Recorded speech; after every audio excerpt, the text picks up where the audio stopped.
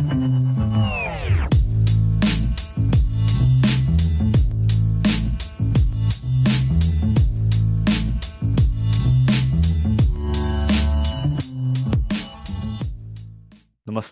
and welcome to another episode of the Vichar Manthan podcast, a project looking to explore dharmic ideas and discuss this with people all over the world. We are very excited today to bring back Judy Ling Wong to the platform. She was born in Hong Kong, she studied in Australia and has since been living in Europe. She's a painter, a poet and an environmentalist. And she's also known as the Honorary President of the Black Environment Network. Today, we're talking about all things to do with building our green future. What are some of the challenges that society faces today? What do humans need to do to get out of whatever problems we're facing? What does a sustainable society look like? And how we go about building a green future for ourselves and for our future generations. Judy Ling Wong, welcome to the podcast. Good morning. How are you doing? I'm good. Looking forward to this. Definitely. I think we're looking forward to it too. And thank you again for joining us, right? You were not too long ago on a Vichar Manthan fireside. How was that? It was always interesting for me to advance into approaching a different audience, speaking with people with different viewpoints. I like that very much. And that's amazing. I love to do that too. Hosting this podcast has enabled us to reach out to people far and wide. And especially for me personally, right? Getting on a phone call with someone who's a specialist, matter expert in something in their field from all over the world. And our audience is quite diverse too. I was just looking at some of the 2021 stats. And I just want to say thanks to those that are listening from all over the world. It's amazing. We're in like 27 different countries. And with thanks to Judy, hopefully we'll be sharing this content with people far and wide further. Judy, so you have been in many parts of the world. Would you say any of those shaped your view on what the world is? Absolutely. I lived in 3 very different cultures, 3 very different environments before I was 25. So I lived in the Chinese culture when I was born in Hong Kong for the first 15 years of my life. And then in my formative years, and this is very important because I wasn't fully formed when I was only 15, I went to Australia and was exposed to a completely different culture with a very, very fantastic landscape of brilliant sunshine and wide open spaces and so on. And I came into a very crowded Europe, you know, with so many countries side by side in a small space, and culturally, again, completely different. And then finally settled down in London, which at that time you can say was an aspect of Europe, especially if you see it in world terms, but a very different island mentality. That's so interesting to hear. You really are from all over the world. And do you think, or have you felt a common thread through all of these cultures? Well, if you look at it spiritually, the common thread is that we are evolutionally on a kind of journey together. And especially in Buddhist culture and so on, we talk about the individual spiritual journey as being enmeshed with the collective spiritual journey. So that especially with climate change nowadays, it has hit home really hard that we cannot move forward, any of us, on our own. So this is obviously a topic that's quite close to your heart. And for our audience, Judy has pioneered an integrative approach to environmental participation, bringing together social, cultural, environmental, and economic concerns. Judy, why is something like that important to you? First of all, I'd like to thank the nature conservationists, because without them, there wouldn't be an environmental movement at all. But what is commonly known as the environmental movement is driven by people who love green nature, all about animals and forests and beautiful landscapes and so on and so on. But it is no longer enough. We have to think of all sorts of dimensions that are also environmental, and in a way reclaim the word environment. After all, the green environmental sector has run away with that word environment. Once upon a time, you go and look in the dictionary, when you say environment, it means everything around you. Your buildings, your people, everything. But nowadays, when you say environment, people immediately think green. But we have to return to that holistic approach in order to rescue ourselves. We need to think of energy, how we build our buildings, absolutely everything. That is so interesting because you're right. Environment does mean everything around you. What's happened there? Have we exported the problems? Or rather, we talk of environment as something outside of the busy city in which we live. We need to take care of the environment. It's that, it's the forests and it's the parks and it's the deer. It's not, oh my God, I'm having like a brainwave here. How do we build our buildings? What materials are we using? How sustainable is society? Very often at a conference, I would do this little exercise with people. Let's say we're in a conference in London. I would say to them, let's look at what is on your table. You got a glass of water. If the water is actually local, you are actually drinking the Atlantic Ocean.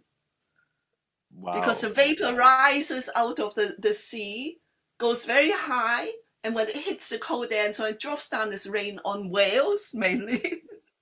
But it is the Atlantic Ocean. If you're holding in a glass is made of sand. Before you know it, you can see the beach. And if you are sitting there and carpet is under your feet, if there's any wool in it, you're standing on the flock of sheep. And if you're in a concrete building, guess where it all comes from? The mountains, the rocks, everything. You're in a cave. Before you know it, you can see that the door, if it's got wood in it, you have the forest beside you. You are forever living in a landscape. You cannot escape. I'm beaming here because that's poetic almost. You literally painted the picture for me. That is a great little exercise. And it's so true. Even your clothes, you're wrapped in animals and plants. We are literally the universe. Oh my God. You see, when you think like that, it's what people call deep ecology. When you actually understand that even the most technical things, like the microphone I see in front of you, and so on, made out of metal and so on, everything around us, everything we use and touch is ripped out of the earth. So that when we think of green nature and so on and losing, it's symbolic of that, but basically absolutely everything is Mother Earth itself. So suddenly you look outside your window and see all these buildings and hard materials and so on, and you see it as a natural landscape. Yeah. And then it becomes important about how we're, and the way you put it, ripping it from earth. Is there a better way to take and share and be a part of the journey? Like, I really like how you've extended almost and literally Mother Nature, living energy, living force, as even these inanimate walls, right? There, and this is so interesting. We say that there's God in everything, or there's light in everything, there's energy in everything, and it's very hard to comprehend that when you're talking about a wooden table or a metal microphone, until you break it down to that it's come from the natural elements. We as man, as humanity, have used, I don't know, our intelligence to create and put these things together. And so when you do see that skyscraper in central London, that's literally come from the elements from the earth. Oh man. Yes, and that is why, that is also showing you our power. That is amazing. The power of human beings being able to manipulate elements of nature. And why we have environmental damage is out of our own ingenuity. We've become so advanced technically that we're moving faster than Mother Earth. Now you need to understand that nature can heal itself infinitely. I do believe that. And everything you damage, it will begin to heal. But the problem now is we've gone past the point of the pace of healing. we're damaging it faster than it can heal itself. It's still constantly doing that, but it's not fast enough because of the mass damage that we are doing by taking too much and disturbing the whole system in a way that is healing very slowly. We're damaging it very fast. So we as humans are now no longer in harmony. We're not balanced with Mother Nature. Do you think we once were? We were once weak, you know, and we couldn't manipulate all sorts of things. For example, if you look at the previous centuries, so-called balance of nature and people living in landscapes and so on, part of that formula of balance was human death. Wow. Now that we have medical science, literally, we're not allowed to die. Yeah, it's true. And we're forever looking for ways to extend this life that we have. But at what cost? Yeah, this is interesting. We have a duty to Mother Earth to give it back what we take from it. Essentially, once this body is gone, it returns to the elements. Various traditions around the world have ceremonies after one's death in which they do. From Sanatana Dharma, from the Hindu civilization, thousands of years, you cremate the body. And so that ash goes back in. And then actually, some people will take those ashes to a holy river and deposit them there through a thorough ceremony. There's so many elements that come together to make that happen. And what you've just said there about we have become stronger and we're manipulating the world in different ways. I work in IT. My whole world has been about technology. And I can explain, I can write in binary. I understand ones and zeros and how that construct is made. But what are we really doing? We're manipulating the element that is silicon, and we're bashing it together. A CPU processor inside a computer. Like, what is it that makes a computer churn and chip and turn away and come to life, so to speak, is our manipulation of that silicon.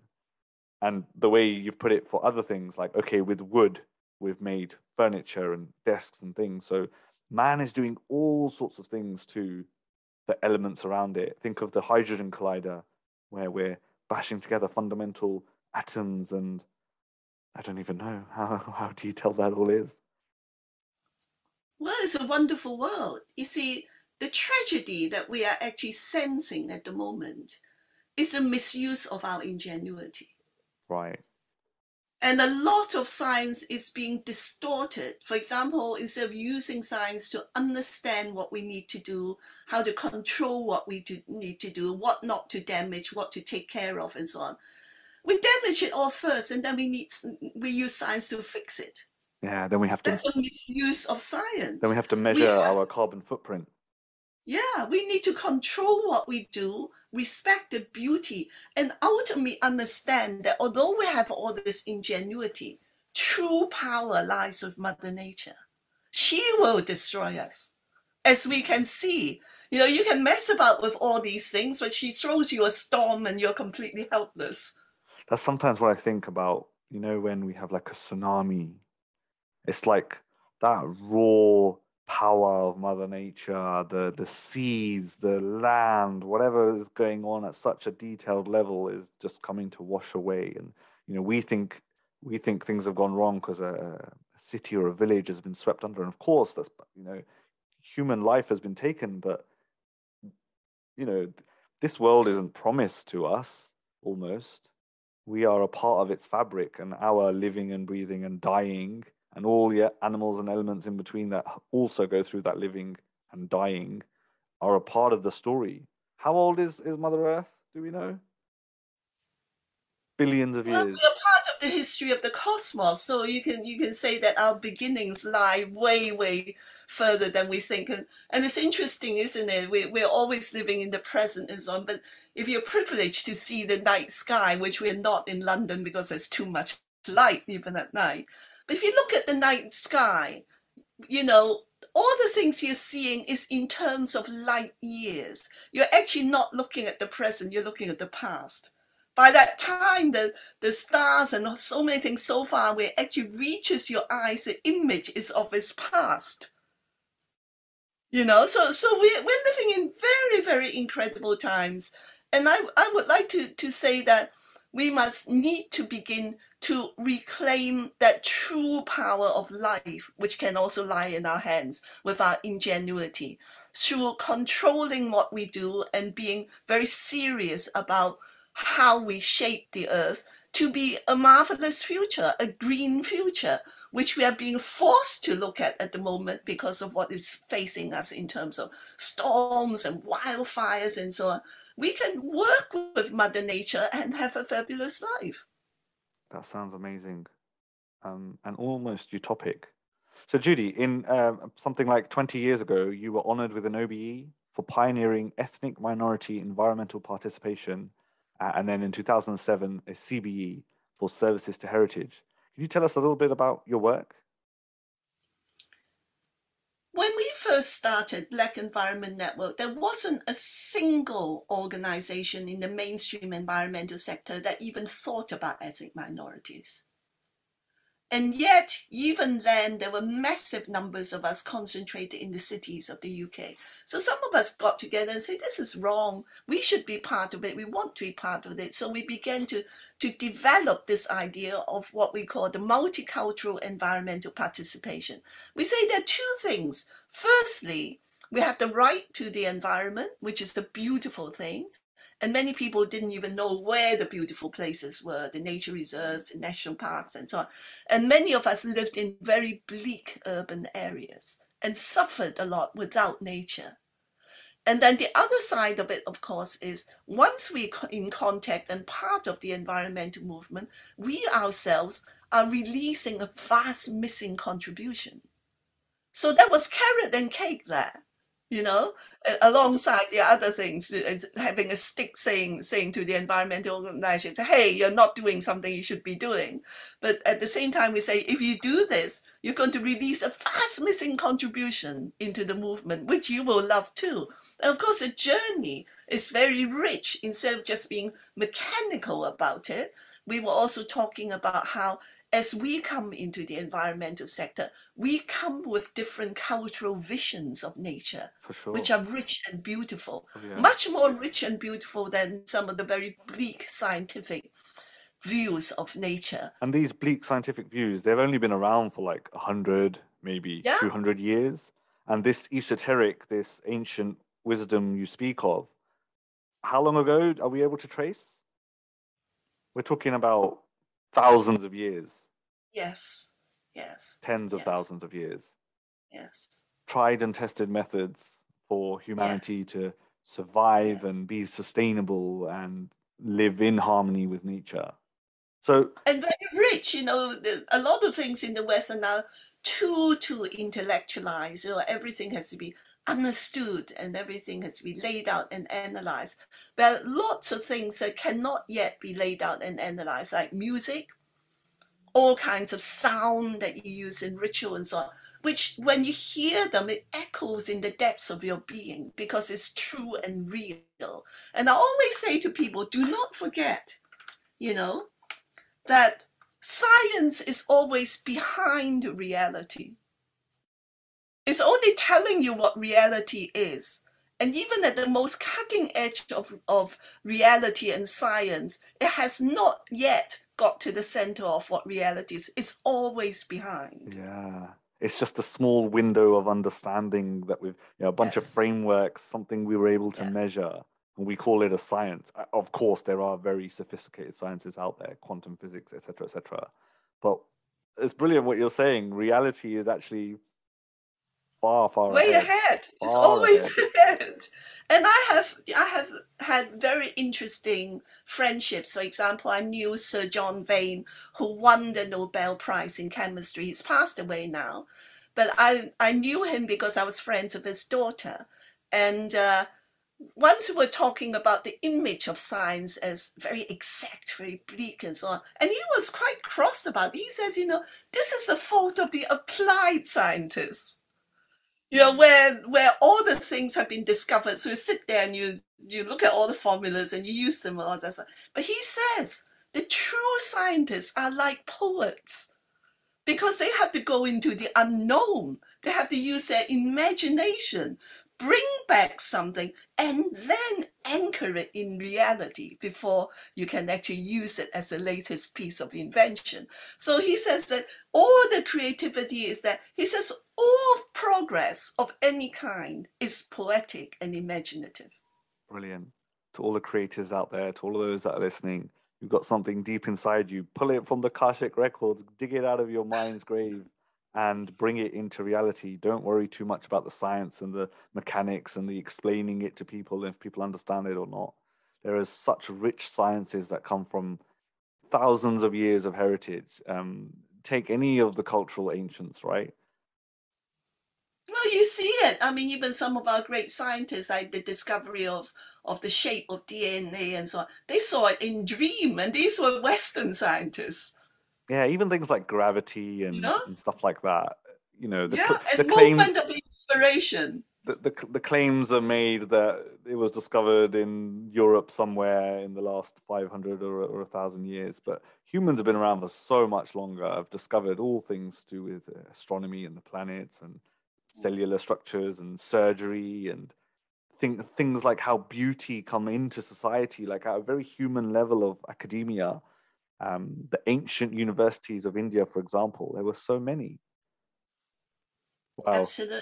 I could go on forever about things like this, and I'm sure there's so much that you could say. But let's bring it in. Let's whittle it down a little bit. So humans are facing challenges. What are our top 5 challenges, Judy? Could you help us with that? Well, our top challenge, of course, as you know, is CO2. Right.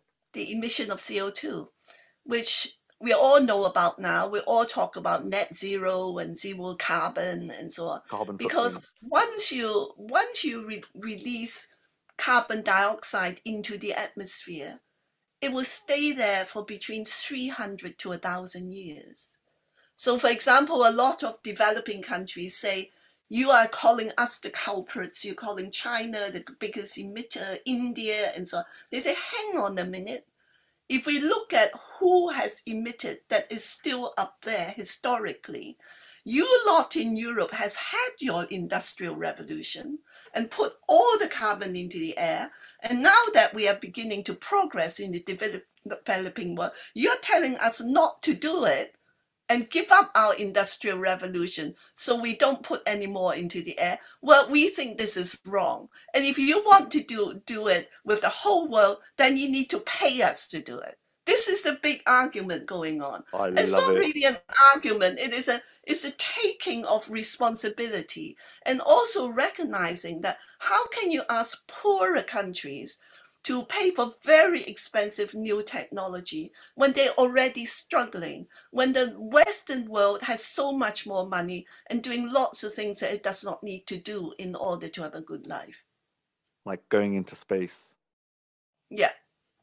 Or, all the super rich is another problem. What the super rich do is, you say, the very small numbers of super rich people, the emissions from flying, they, in that very small number, emit 50% of it. You've just opened my eyes, Judy. This is amazing what you're saying. The West had their industrial revolution, and now that the poorer countries are trying to have theirs, there's this big setback. Hold on a minute, CO2. Yeah, but what about yours? Brilliant. That is definitely a movement I could support. This is gold dust. I love this. And what we're also saying is that these poorer nations are trying to develop and take on the responsibility of their carbon emissions in a more sustainable way. There's a huge problem. I tell you what the problem is. If only we had been more astute to what is happening, listening to scientists about climate change earlier, we wouldn't be in this very terrible mess, because we've been talking about it for 30 years. We've now come to this critical moment where we are faced with, if we go over 1.5 degrees increase in temperature, we're going to hit absolute catastrophe. Now, a lot of people still don't understand this 1.5 degree this was a big scenario. theme. Shall I explain it a little? Definitely. And this was a big theme at COP26 just recently, right?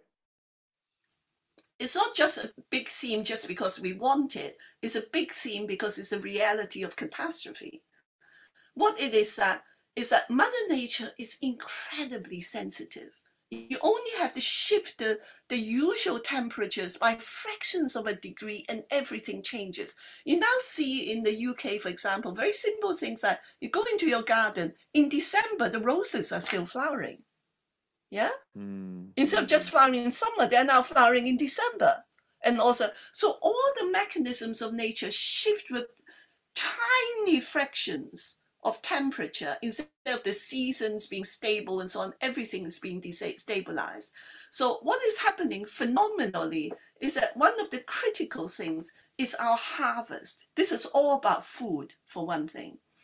So when you shift the temperature like that, and what is already happening now is that the plants and so on, they grow faster. They also grow faster because there's more CO2 in the air. So, you know, lots of trees, they take in CO2 as part of their building blocks of growing, and lots of plants, they're growing too fast. And the other thing that's happening to food plants is that the nutritional value falls with the temperature increase. Right. And the other thing that is happening with seeding, and many of our food is grain, you know, wheat and rice and all that, and so on. The seeding process decreases with the rising temperature. So the percentage harvest is falling with the rising temperature. This is really, really critical. They think that with 1.5 and so on, you can have something like losing 33% of the harvest.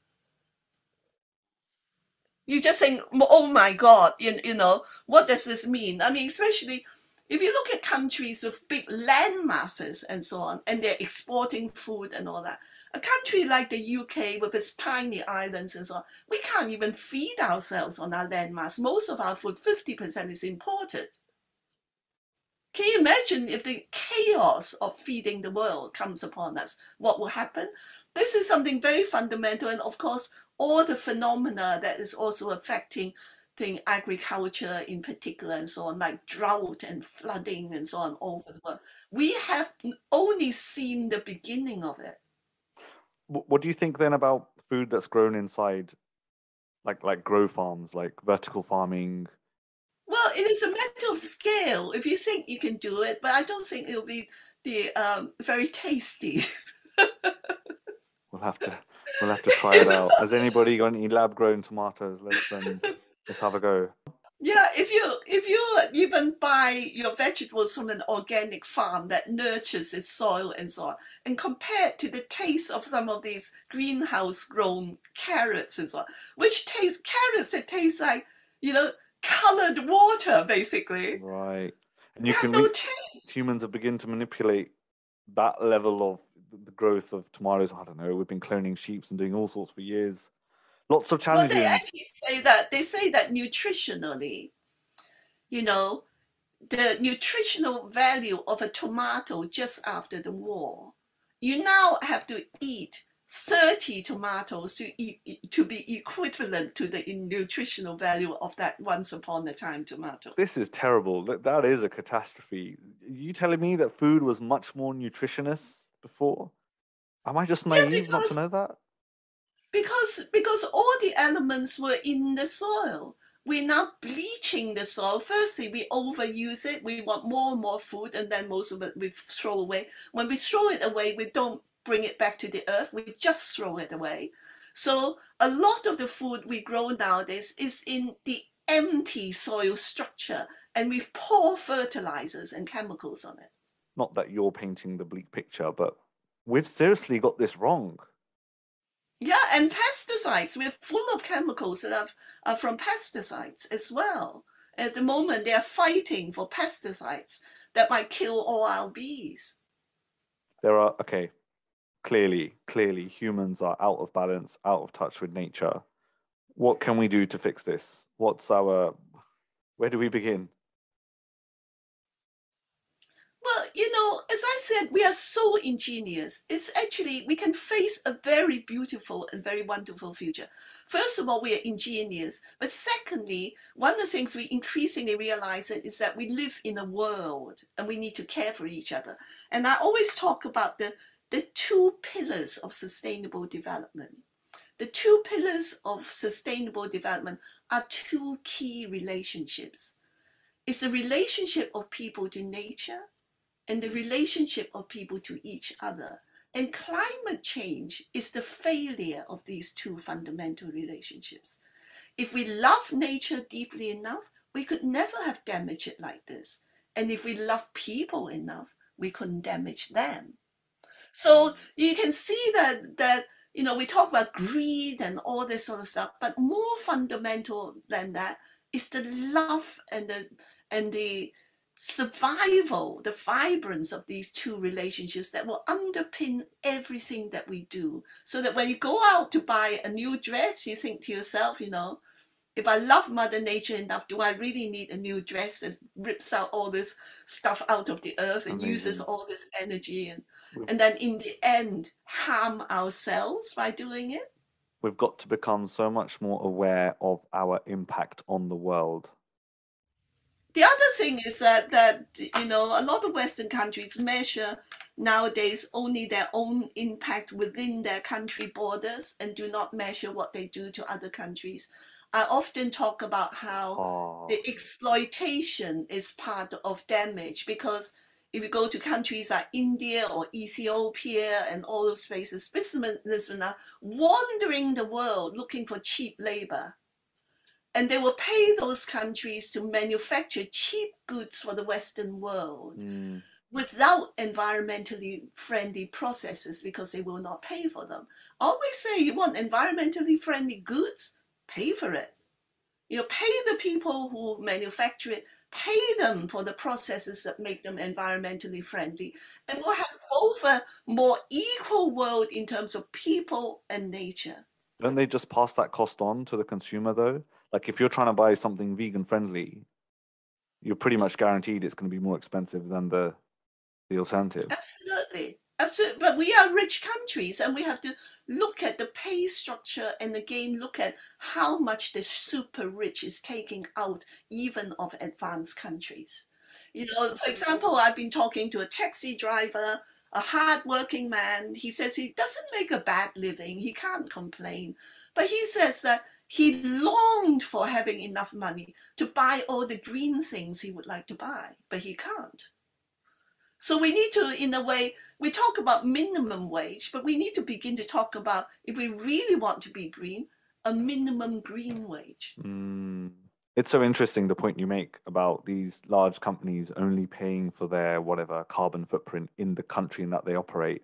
I know of a massive software giant that we all probably know, who has committed to reversing all of its carbon footprint ever and actually go into a positive state.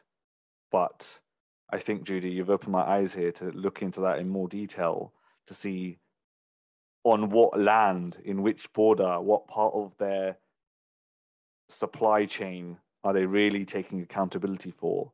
And is that really the impact they're having on the world when we're talking about things on a deep level, such as how we've damaged it and CO2 and things like that?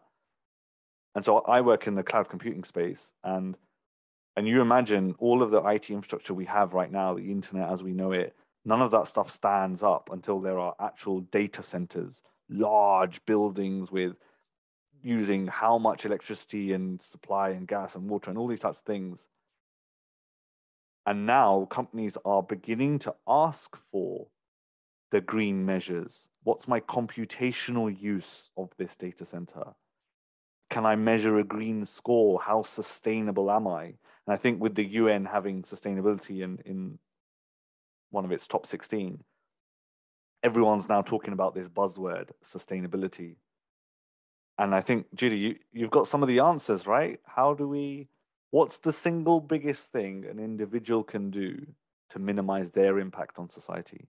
You talked about things like every breath we take lingers for how many years? There's almost a debt that needs to be paid from that. What can we do? Someone listening to this podcast now thinking, I want to make a change. What can I do? We hope you are enjoying this podcast so far.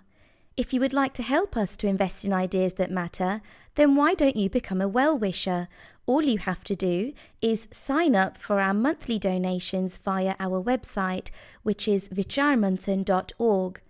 Become a well-wisher, support our work, and invest in ideas that matter. Thank you for listening. What can we do? Someone listening to this podcast now thinking, I want to make a change. What can I do? You have enormous power as consumers. One of them is not to consume so much. And the other thing is to look at the products that you buy and challenge the companies that manufacture them. Find out how they do it, where they are, whether they abuse nature and abuse people. You know, as consumers, if you stop buying a product, well, there's no company, is there? I mean, it's as simple as that. So you have enormous power to shift these things, especially with goods which are not fundamentally basic to your lives. Okay, food and so on, you cannot escape from buying, but a lot of things you can escape from buying. And that is enormously powerful. And I think this equality of thinking and so on, you know, a lot of things change because certain things at certain moments in time in society become a societal trend of being not acceptable. You know, this is very powerful. When something is not acceptable, even the biggest companies are actually touched by this. They're very anxious about their image and so on. When you review something and find that society is not accepting it, you're in big trouble if you're a company. That's so interesting. And this has to be across the world. You know, you have to look at what people are doing. For example, there are also certain habits that people don't think about.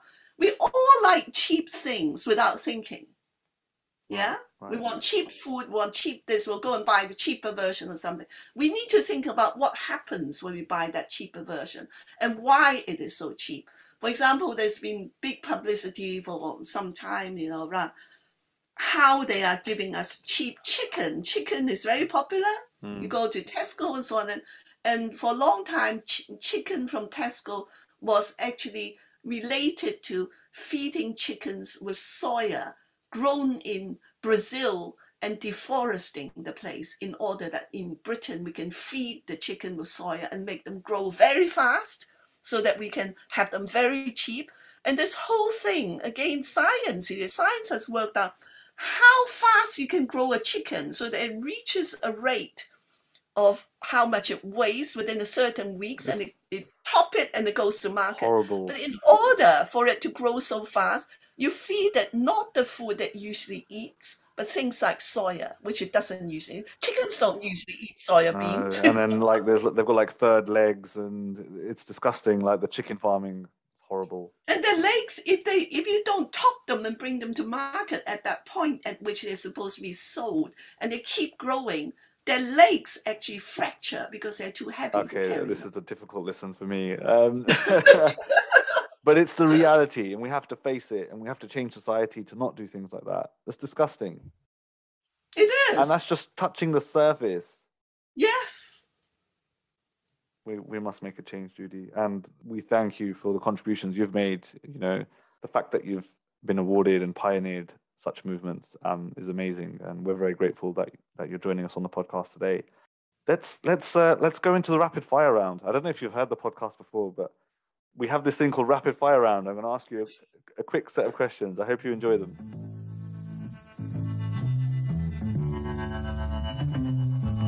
Judy, what goes into your perfect breakfast smoothie?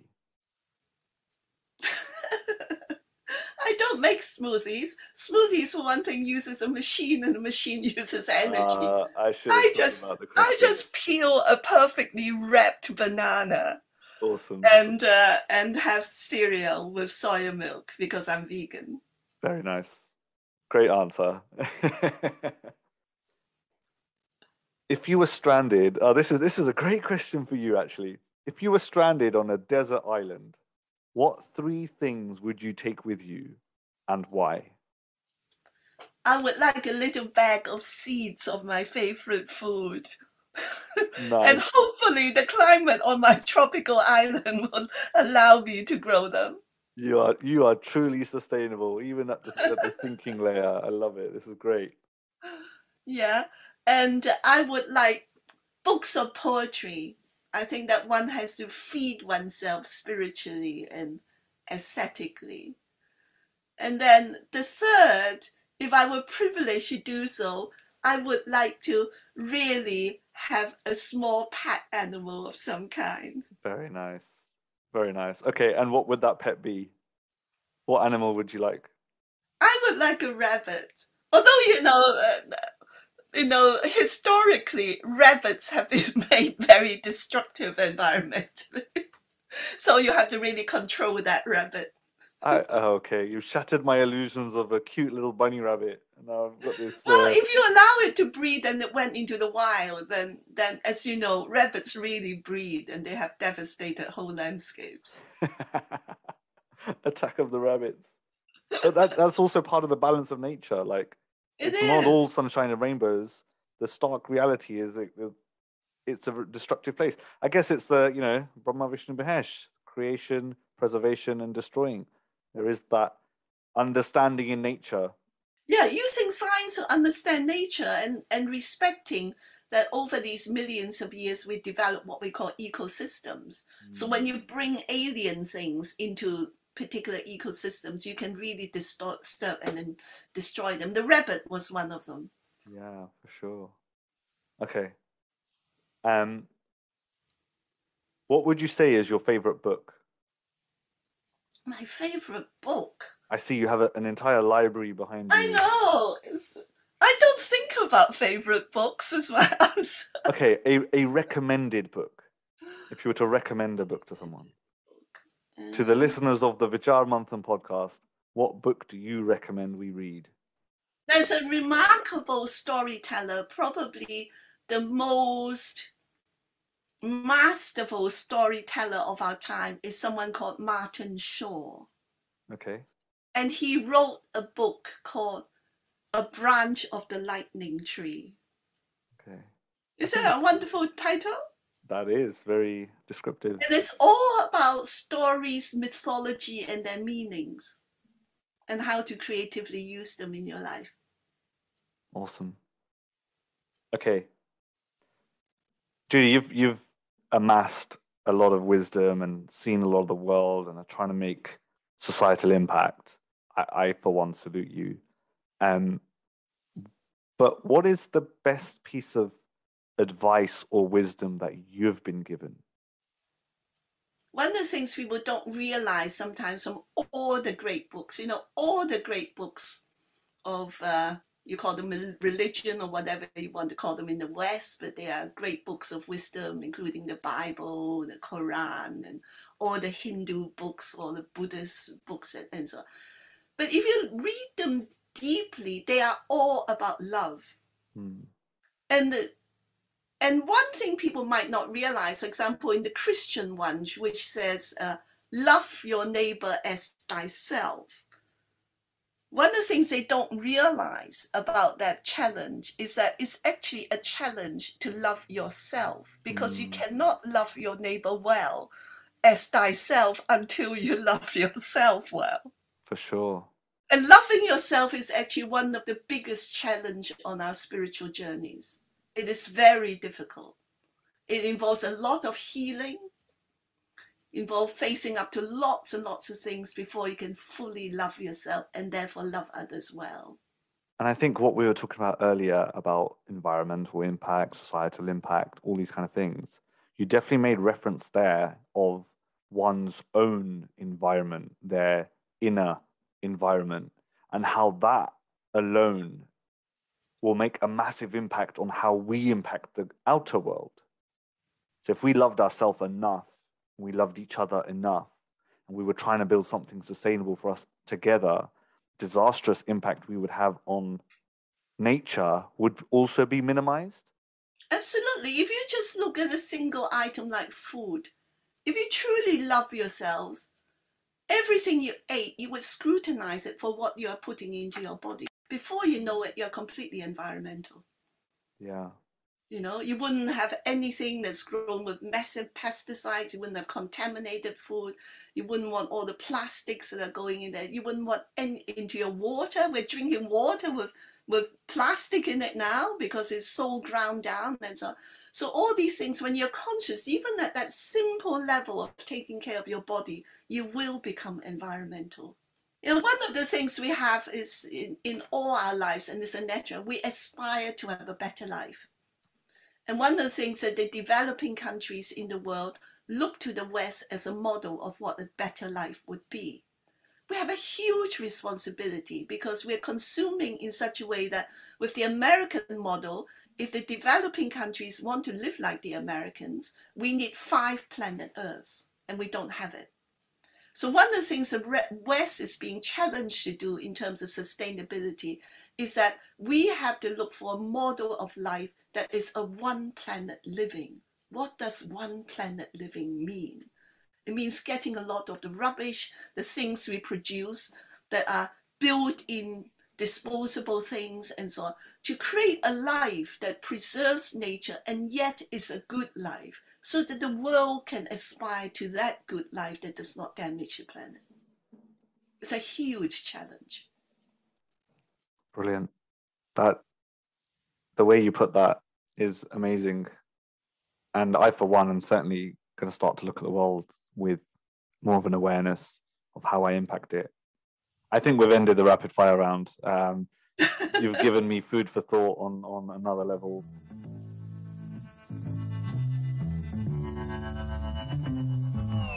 Why do you think a sustainable society is something we should aim towards?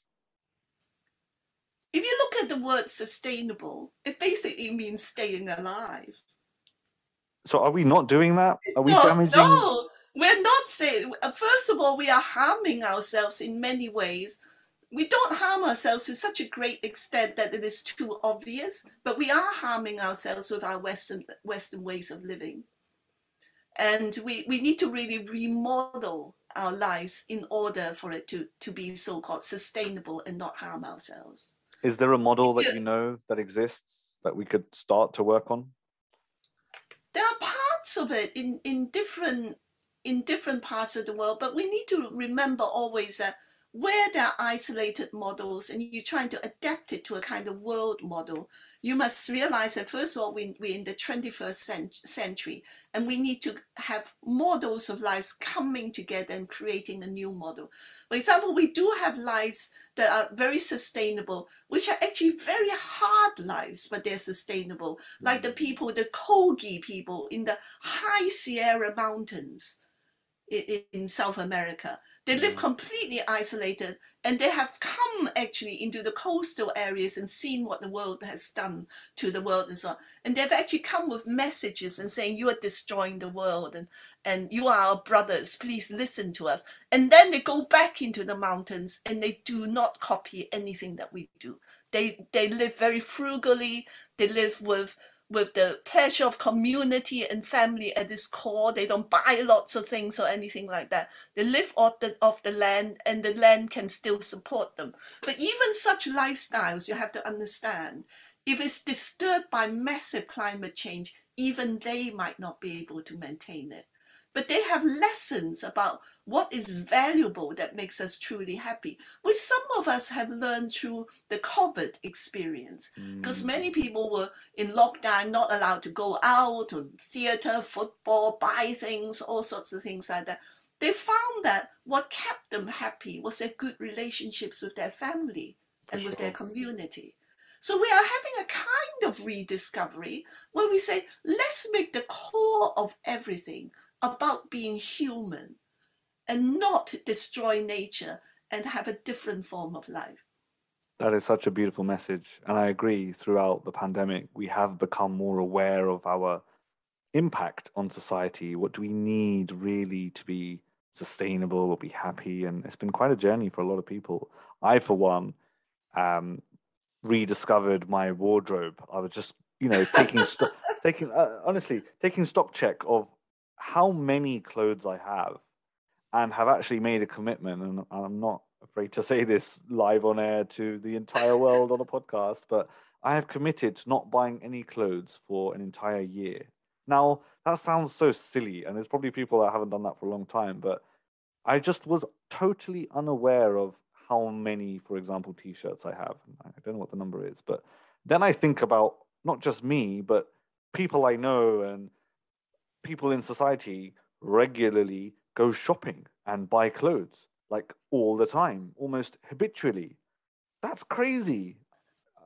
Totally unsustainable. So I've made that one small commitment, and I encourage anyone on the podcast as well to listening to the podcast to make a similar commitment if you can, or email in with commitments that you make that make you more sustainable. And you can email those in at podcast@vicharmanthan.org. I think another challenge I can give you on top of that is when you don't buy those clothes and you have enough to eat, you're quite all right in your ordinary life and so on, what will you do with the money you save? I am going to donate it. Yes, wonderful. You see, this is where we can begin to practice more collective living, where we actually look across the world and locally to see who it is whose lives can be transformed by what we do with our extra money. Because so many in this is what I mean by a rich country, that so many of us with so-called ordinary level lives, actually, if we look at it, we do have quite a lot of spare money, not phenomenal amount, but quite a lot. And collectively, we're enormously powerful in changing the circumstances of other people's lives. And if we do that, we are a force. For sure. And you're right there about money and wealth.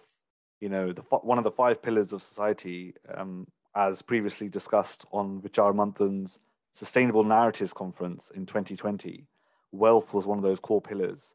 And we ran an entire Vichar Manthan, an entire series just on wealth and looking at sustainable wealth, and are there other wealth systems that we can be a part of, not just the one we're in, you know, in this credit and debit system that we have in the West, and how damaging that is actually to people's lives, their mental well-being, capitalism, commercialism, and then the larger impact that has on society. So anyone listening in, I encourage you to go onto the Vichar Manthan website or YouTube and have a look at the Sustainable Narratives Conference from 2020, and especially in the wealth section. There was an entire series run on wealth. I encourage you to look at that. And actually, Judy, you asked the question, what will I do with that extra money? We've actually had an episode on the VM podcast called Sustainable Contributions, in which we talk about an organization called the Earth Charitable Foundation. And they've got a thing set up called the 1% Club.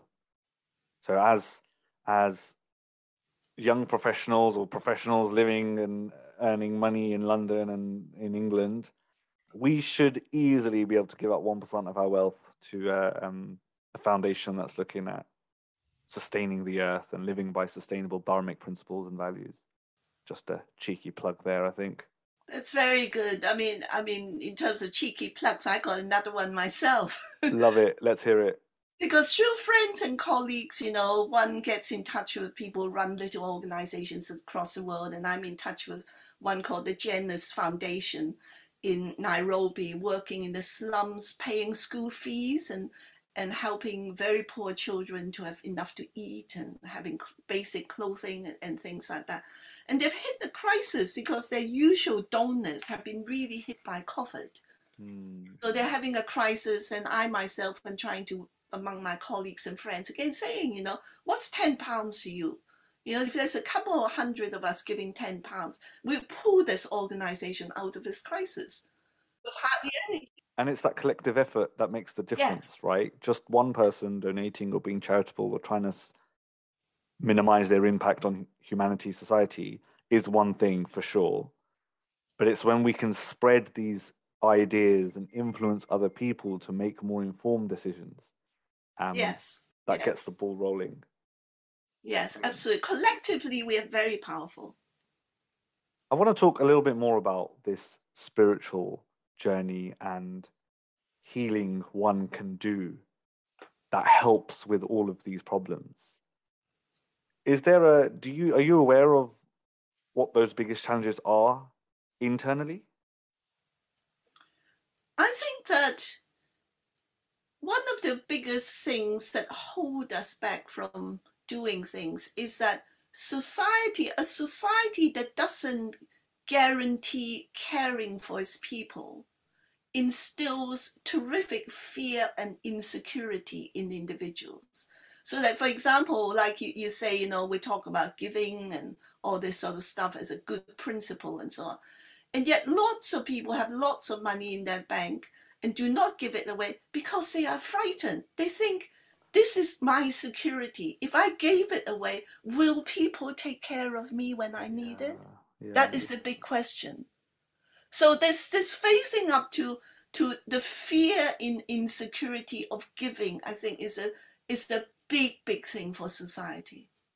I like the way you put that with society and actually thinking about how we operate and some of those governance models we have within, like what happens to you when you retire. And, you know, in the UK, we have a lot of elderly care homes. Yeah. You know, does that work? Is that nice? And people have this fear that they won't be looked after, so they keep this money and then that money doesn't get put to good use. And that's not sustainable either. Can we create a society where money isn't the central theme? If we were wise enough as a society to pool our money, or let's not call it money, let's call it wealth. Well, you see, I like to go back a little. Somehow, sometimes if you look a little bit further into the past, you can have perhaps some kind of answers. And one of them is building community. For example, you know, when you go to Scotland or Wales, where the population is smaller and so on, they still have a lot of very established real communities. In England, it's much more fragmented. And I have friends who come from India. I remember one friend a long time ago, we were talking about something, and he says, I come from the poorest state in India, Bihar. And he says, I can tell you that in terms of community, we are superior. Because he says that a lot of people in the West do not understand what village India is. And this was many decades ago. I don't know what village India is like now, decades later. But at that time, he says, in the villages I know in Bihar, you cannot starve. You can only starve if you are an outcast in the village. Because if you need a job, no matter how simple or how difficult it is, and so someone in the village will find you a job. It might not be the best job you want, but they will find you a job. It says villages take care of each other. This is the tradition. And if the whole village starve, it's because there's a drought, a famine. You do not starve alone, you starve together. That is a village. Wow, how wholesome. But then there were also smaller communities, and even in this country, I've seen something of that in the more, poorly populated parts of Scotland and Wales. Again, that smaller community taking care of each other and so on is still a model that means that, in London and so on, you have all these things like organizations which are about befriending and going to visit an old person who lives completely alone and has nobody and so on. That doesn't happen in a village. You don't need that. Yeah, because you know the old person. You can never have an old person with completely left alone. But this is happening in our broken societies. So even in our societies, we need to begin to take care of each other. For example, there's another community I know, a particular, and again, like in Christianity, you have, Baptist and you have Methodist and all sorts of variations. And apparently there's this one variation of a Islamic small community. And they have all these rules of taking care of people. I remember on one occasion, there was a young couple and they had no relatives for whatever reason. That was their reality. They had no relatives. There was just the two of them. They were very happily married and so on. And suddenly the man died and the woman was left completely alone. Well, because they were part of that community, one of their rules is that when that happens, for the first 14 days, that person is never left alone. They put up a rota in which someone stayed in that little flat with the young woman day and night for 14 days. That's powerful. And Isn't I've seen a lot of that through the Indic civilization. Community-based efforts around important events such as birth, death, and weddings, Yes. and all sorts, just part of the fabric of your life.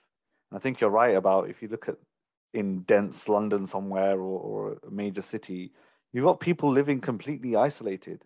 And I think the Yeah. pandemic highlighted that further. You know, Yes. people living, breathing, eating in one space and not Yeah, they communicating. were all with other becoming people. mentally ill because they can't go out and completely alone. Big problems that we face, and we've got to start from the inside, but also be aware of that outer impact that we make.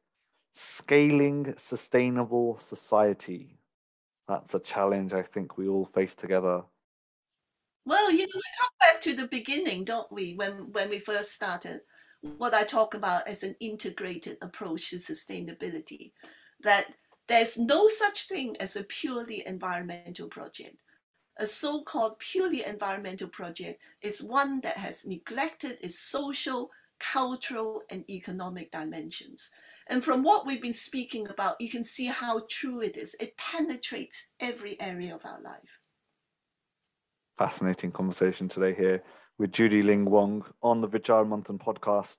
And we're very grateful to have you on and to share this wisdom with us.